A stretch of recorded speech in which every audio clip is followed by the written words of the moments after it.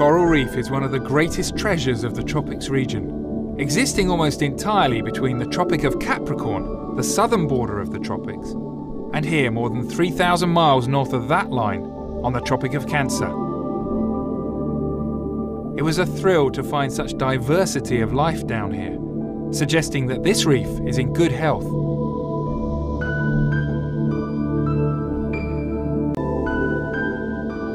Conditions in the Red Sea are especially good for coral reef.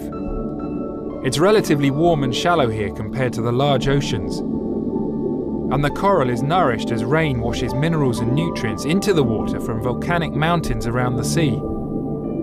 It's a treasure, and we have to save it, not for ourselves, for our next generation.